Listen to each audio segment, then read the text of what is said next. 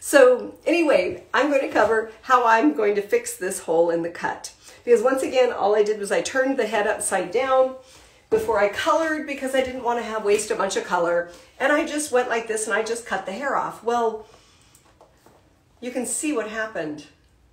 Okay, right there, nice and short. And so I ended up using a little bit of a side swept fringe and being able to use it for a demo anyway.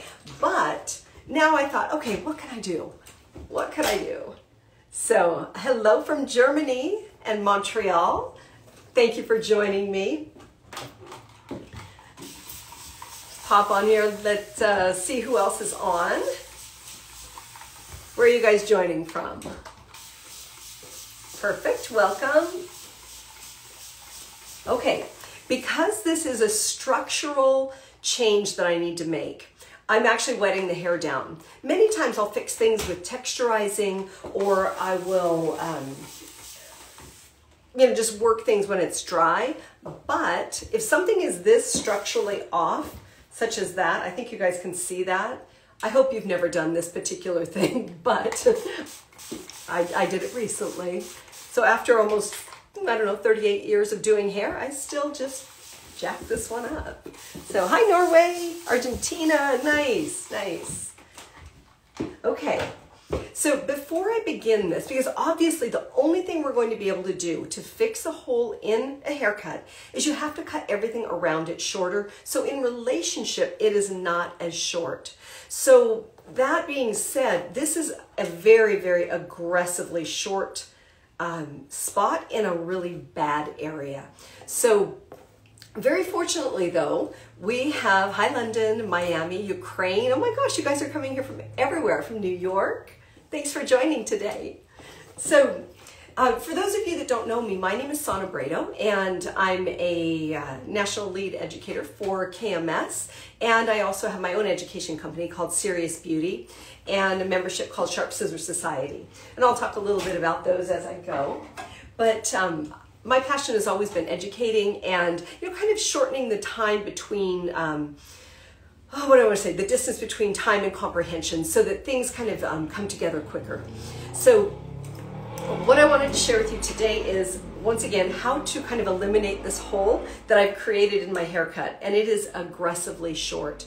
So only thing I can do is I can take everything around it shorter so that it becomes something that is not out of place. Now, as I'm looking at this, one of my favorite tools to use, and there's Russia, Madeira, Brazil. Gosh, you guys, thanks. I feel good. Thank you. I'm glad you like my tutorials. My felt head, you like her? So the problem area is where Egypt, Iran. Okay, I'll stop with that. Okay, so the shortest area right now is in the crown. The crown area is what dictates to me everything that's going on in the cut. From here, basically the high point of the head into this crown area, everything flows from this point. If this is too short, you're kind of stuck. So that's what we're stuck with today. So my goal is going to be to blend out this short area into the other pattern pieces. So into the back area, into the top, and into the sides, while leaving most of my perimeter intact so that my poor client doesn't feel like she's completely bald. So yes, I'm going to use that as a guideline. That is going to be, maybe not a guideline, but my guide to length. I'm not going to be cutting blunt though. I'm going to be cutting using a point cutting technique so that there are some shorter pieces and longer pieces. So it won't be a blunt round layer at that length. So once again, there it is. There's the pretty one right there. So the first thing I'm going to do, because I'm blending out into those different areas, I'm going to create myself a kind of a halo section across the crown of the head so that I know where my pattern is going to go, and I can maintain an even length as it's moving across the crown area. So I'm going to come in and just create this circle right around the crown. Now there was a haircut, I actually had it in the 1980s, And it was, I think it was a Paul Mitchell educator that did it on, I think it was Scott Cole actually, if I remember correctly. I was a model for a hair show. Just beware, if you're ever a model for a hair show, they get to do what they want, pretty much. Anyway, it was called the Zepecky, which meant flathead or something like that. They took this entire crown area, twisted it, and then cut it off right here. I mean, literally, that was the shortest point, and then everything fanned out from that. But it was a really cute little graduated cut, so it was like this anti-head shape. So it was really fun. I'm not going to be doing that because this is layered and the length is around the sides. Hi, Canada. Okay. So some of you are excited to see this, I see. Okay. Alrighty. Wish me luck. How many of you are going to ABS this weekend in Chicago? Anybody? Anybody? I wish I could go. I wish I would have made the effort to go. It's just so busy doing shows and stuff myself that I need to go to one and just enjoy. I believe my friend Jacob Kahn is going to be there teaching. Sydney Ann Lopez, who's a fabulous artist for, well, she's representing Goldwell with the color that she's doing. That's going to be great. Okay. So see how this is sitting off of the back of the head. Oh, Sharp Scissor Society is amazing. Thank you, Martine. I appreciate that. Okay, here's my sectioning. Right there. Okay. Oh, that's a good one. Okay. Okay, so basically what I want to do is I want to work from the center out. The center is where the shortest piece of hair is from here. So I'm going to be working with like a cap shape moving around the head. Waiting for the show. Awesome. Okay, so I've got my short piece and I'm going to use pivoting sections all the way around with a point cutting technique, or I might actually freehand slice it. That would make it a little bit freer, not quite as structured as a point cut. So I will take a central section right down the middle. Ooh, baby, look at that, right there, right in the middle.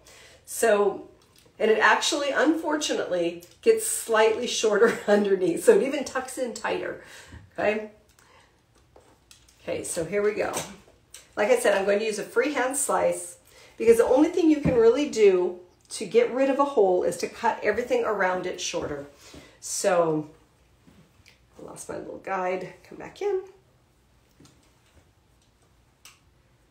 Okay, wow, okay, so.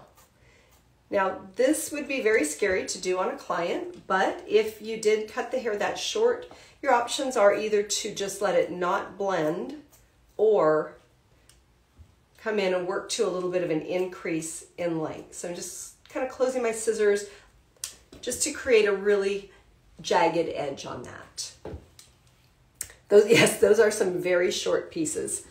Unintentional. I was explaining at the beginning that what I had done was I took this mannequin, tipped her upside down, and cut all of her hair off because I didn't want to color all the hair. And I knew it was going short, so I thought, oh, no big deal. Well, I caught the crown. So hopefully we're not cutting our client's hair like that. Upside down anyway. Okay, so this is working out. Okay, so I've got my shortest point and then working that into a little bit longer area. I anticipate the bottom being more of a problem than the top, just because of the occipital bone and how the hair hugs the head. So let's look at this. Back up just a touch. I want to see what's going on. Kind of stopping where I know that my halo section was. Ooh, look at that, you guys. Okay, I'm just going to come out, I'm going to carve. Carving through, leaving some long pieces. So I'm going to have a visual blend, not necessarily a technical blend. Okay, so you can see that I've got some of those short pieces sitting inside of a little bit longer hair so that we're going to get a little more texture. And I'm just looking at that. It's bringing it in closer to the head, not too bad. We'll see.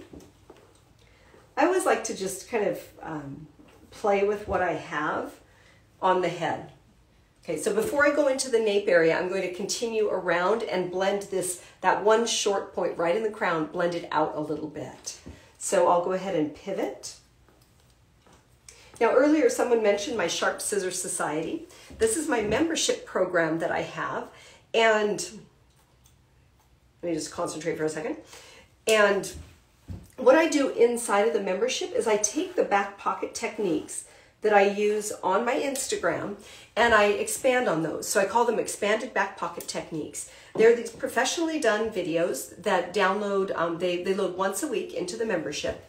And I take the techniques I'm doing and I expand on them, kind of like what I'm doing right now, only it's all teaching. It's all about that specific technique. So you can kind of shorten that distance between time and comprehension for certain techniques that you're wanting to learn. The membership is $9.99 a month, or you can get a 20% discount if you are joining for the year. And you get 10% off on all my tools. So my angel blades that I'm using right now, and then we've got some more really fun tools coming out soon. Okay, so I've got that visual blend, not necessarily technical blend, because if it were technical, it would be very, very, very, very, very short. So continuing around with that pivoting section, pivoting right off the crown area. And I don't want to take everything quite as short as what my hole is. So I'm coming in and I'm starting just as short as what the hole is and then working my way out. Okay, so I can see some weight that I'm going to have to blend down from here, but that's okay. Let's go out from the front here. Okay, so continuing that section around, stopping basically where that halo shape was. Okay, now this is a great one right here. You can really see this well. Okay, look at my hole, which is back here. Okay, remember that's our point we have to blend out. So I'm going to come in and just slice this out, getting a little longer. So my finger angle is getting longer towards the edge.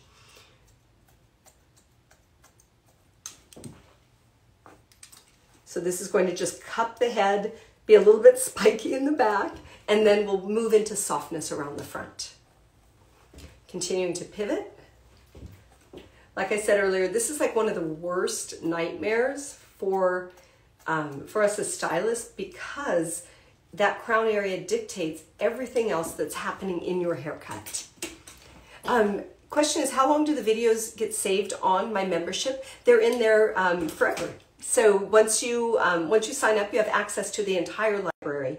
And I started in April, and there are 3 a month plus a live each month. So at the end of the month, I combine all 3 techniques that have dropped into the membership.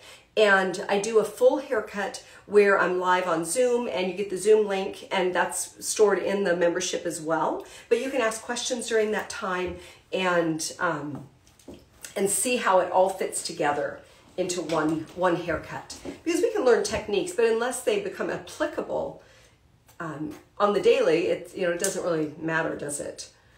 You got to be able to use the different things that we learn. Okay, continuing around, just continuing to pivot. Some of the hair is longer, some is shorter, but I want a loose visual blend. Okay, so we're getting shorter there, I like that. Okay. So this is basically working a layering pattern from short to long. So I'm utilizing the hair in the crown as my shortest, and I'm working to a little bit of length as I move out into that halo section. I could do a uniform layer if I wanted to, and that would mean that it would be round following the head shape. This one is actually getting longer towards the bottom. Either one is considered layering. Okay, this is where we have to go in and get a little bit more aggressive. Oh, baby, that's a shorty. But she isn't looking too bad. Ooh. Does need to be blended out in the bottom. Kid loving the shape. Awesome. Thank you, Britt. Okay, so let's get a little bit.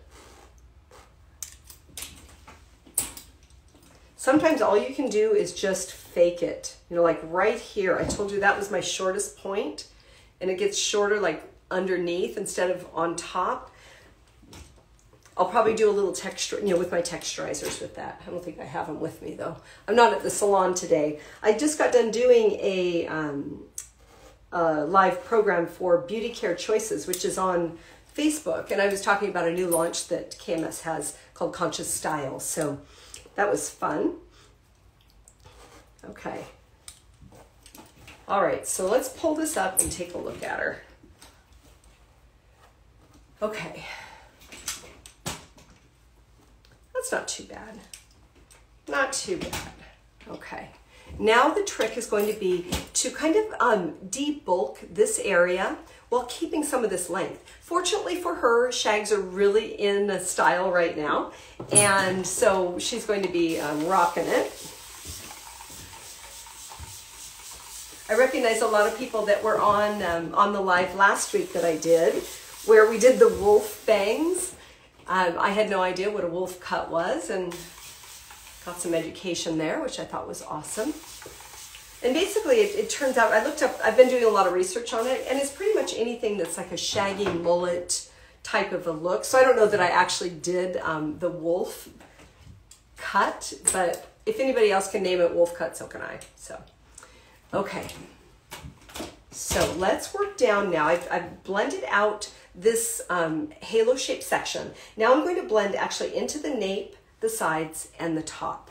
So just coming down, I need to narrow this out. So let's go this way instead. Okay. So I'm just taking slight diagonal sections, and I will go through and work this area shorter. Oh, I wish I had my razor with me. I'm going to go like this. I'm just going to carve. So almost like a razor would give that type of effect. So I'm just opening and closing my scissors ever so slightly as I move through the hair. And this is taking it a little bit tighter without it being too uniform in length. So just open and close. I'm bringing that in a little bit tighter. Do you guys do a lot of short hair? How many people do short hair? Give me some hearts. A lot of hearts. I love doing short hair. Short hair is like my favorite thing because I feel like the closer we get to the scalp, the more we're sculpting the hair.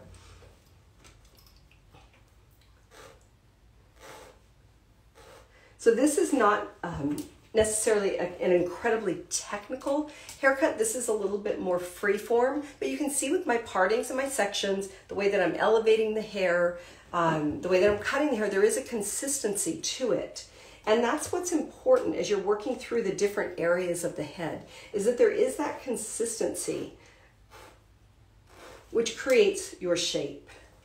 So I'm working all in the nape area right now, and that whole area is done with this kind of a deep carving into the hair, starting at the same point, which is about, you know, ½ an inch long, just like the rest of it.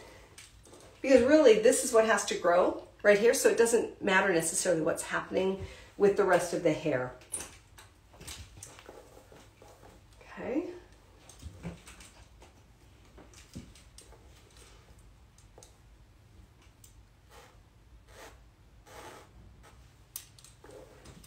And that's going to free up some movement, reduce weight, but not, she'll still feel like she has a little bit of hair. She won't feel scalped.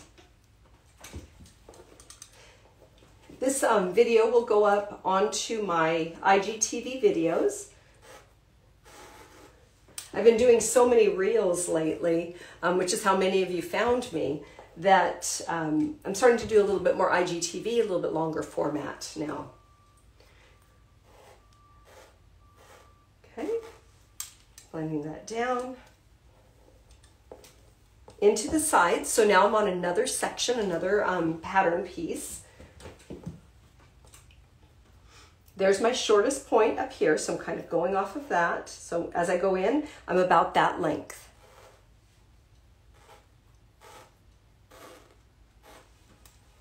Is there anything you guys would like to see on these live videos? I plan on doing, you know, one a week or so.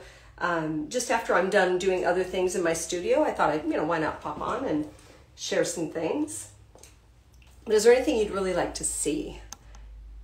Oh boy, I don't know why it doesn't load comments. There we go. Okay, perfect. Continuing through, just working with those slight diagonal sections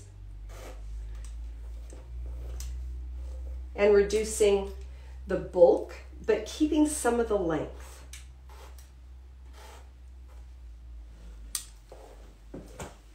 Okay, and I like how that's kind of opening up around that ear area. I think that's really pretty. Okay, okay, other side. This one's going to be fun because I'm going to be working behind my hand instead of in front of my hand, because I need to keep my my holding hand in line with the line that I'm cutting. So just to keep consistency, like I said, even though it's free form, there is a lot of structure to it still. So coming in, my partings are slightly diagonal forward, meaning my hand needs to be in that shape. I can't go in and go straight because that would place something vertical. And whenever you're working with your partings, a vertical parting gives you a narrower shape. Diagonal will start to give you a wider or a rounder shape. And so if my hand isn't consistent from side to side, I will get a different shape. I don't know if you've ever done that, where you actually come in and your shape sits differently from side to side, but that could be one reason. And, ooh, so I've got to come up and then right on top.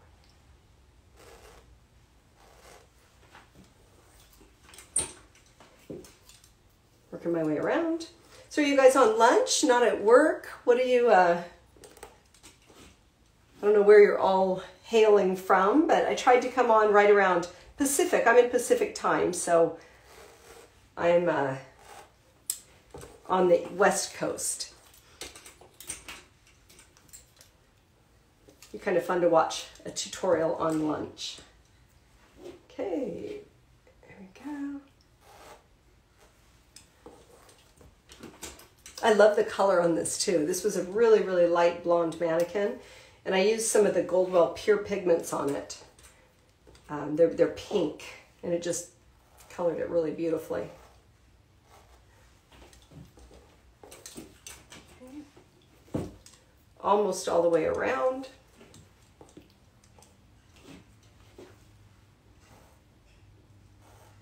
Carving from the inside out, making sure that my starting point is about the same length as my crown. Okay. Coming from underneath on this one.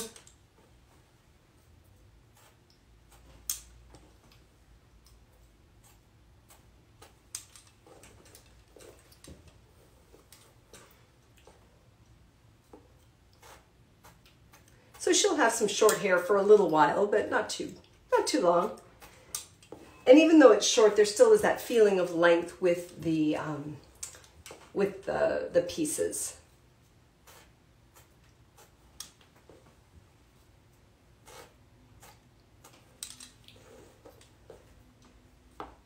Like I said last week, we just got in our angel blades, so we've been shipping them out, which are my white scissors. We should have some more 6-inchers coming in. There's some people, depending on when you ordered, you may not have received yours yet because we were shipping in the order that they came in.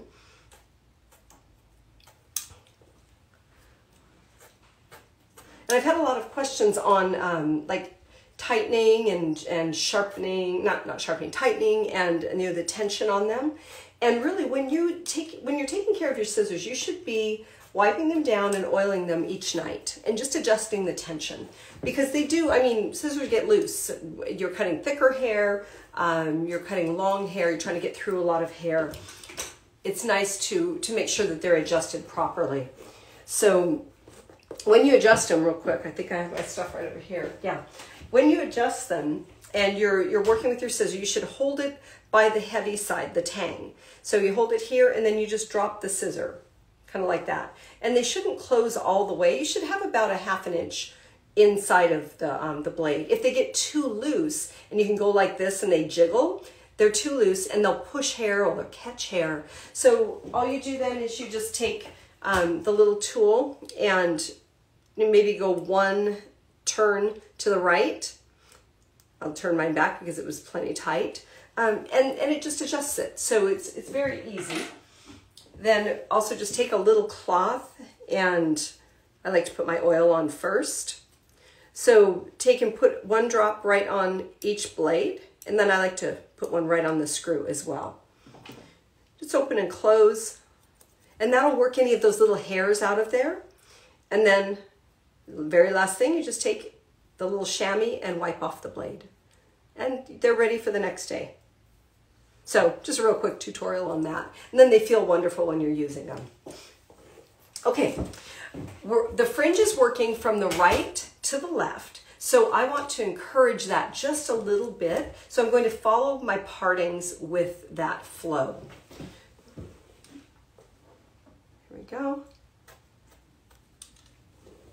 And then I'm going to increase in length. So I'm going to slightly tip my fingers up to increase in length. There we go. I use this a lot on short hair when I'm working a side swept type of a fringe. It leaves the perimeter long and the interior is short.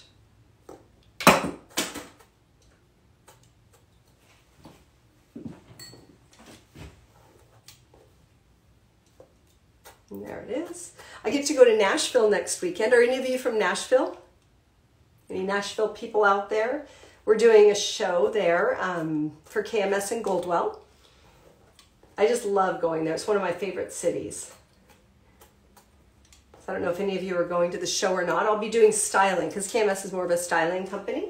And so I'll be in the styling room. We're going to do some really fun hands-on workshops. Goldwell does a color segment. Shannon King does a cutting segment. I believe Jacob Kahn is there with us and Cindy Ann Lopez. So it's going to be a fun weekend. Okay, let's see. Okay, so how do you actually blend a hole? Take everything around it shorter. Okay, here's our little spot. This was where we started. And I'm going to break into that just a little bit so that it doesn't look quite as solid in that spot. A lot of hearts on that one. Okay. And I quite like those shaggy bits down at the bottom. I mean, if you wanted to, you could clean those off. You can see how that would be a little bit different type of a cut, but I like the shaggy bits right now. I think they're really pretty. Okay, so there we have it. How do you fix a hole in your haircut? You cut everything around it shorter so that it no longer is standing out as being the shortest point. What we did on this particular cut is I went in, created a halo shaped section around that short point, and then blended out with a carving technique so that I wasn't taking everything uniformly short, because that would have just stood up. That would have looked very 1980s. I think I did have that cut with the big bangs. So I just did that and blended out to that point, and then from there started a very loose carving where I was taking the hair from short to long, using those diagonal sections that created this nice movement around the perimeter. So there we go. We've got the side swept fringe working to a little bit more length on that left-hand side. And I think she turned out pretty nice. It wasn't a complete disaster. We went in and took her shorter so that actually blended.